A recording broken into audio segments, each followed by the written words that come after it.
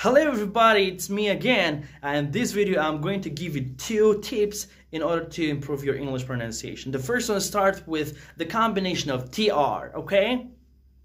So whenever we have a combination like TR in any English word, that very T changes into Ch sound. For example, tree, trunk, trousers, and try.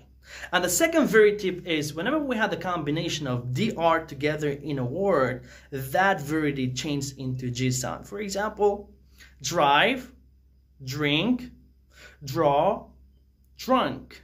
Okay? So in order to sound more natural in your future conversations, try to imitate and keep these 2 tips in mind.